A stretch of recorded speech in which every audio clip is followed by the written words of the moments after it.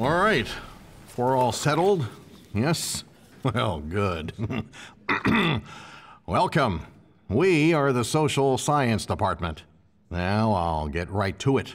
The question on everyone's mind, just what the heck is social science? Well, let me try to explain. Social, as in society, as in human beings. Science, as in the facts, the systematic study of a thing, the pursuit of its true nature. We seek to understand the nature of people and society. What does it mean to be human? What defines a person? Is it history?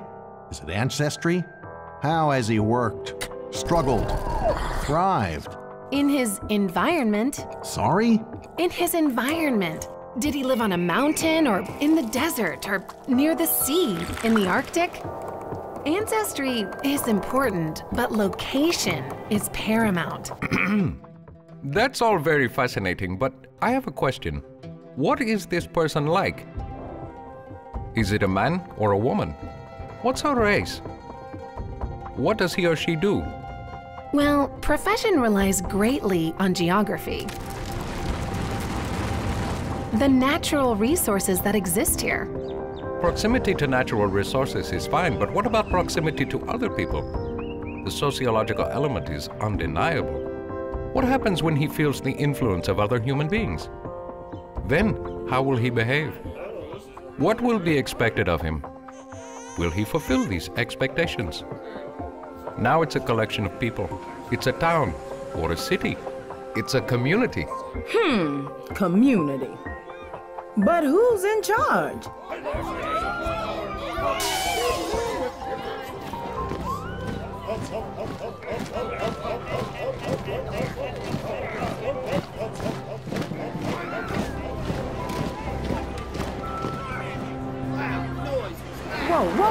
Whoa. We need structure. Leaders. Hey, everybody, check me out. Several leaders if we can. Oh, that's better. See, when we organize, we give our man a voice, an identity within his society.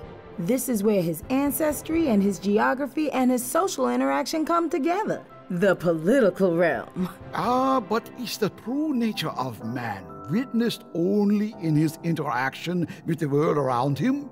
I ask you, where do his actions begin? With a thought. And where do his thoughts originate? The brain, madam, the brain.